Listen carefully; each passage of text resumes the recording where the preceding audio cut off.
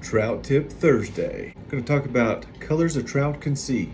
Trout see 4 different colors, which is weird to me that ultraviolet is considered a color, but it is. Call me a tin head, I don't know, but I think that the reason that they have it is to help detect what's actually a bug and what's a piece of moss. Some bugs get tiny micro-sized. A bug is going to shine. They're going to have a glow on them. So a trout can see red, green, blue, and ultraviolet. At about 2 years of age, the ultraviolet starts to fade. They do still have a vision on that spectrum.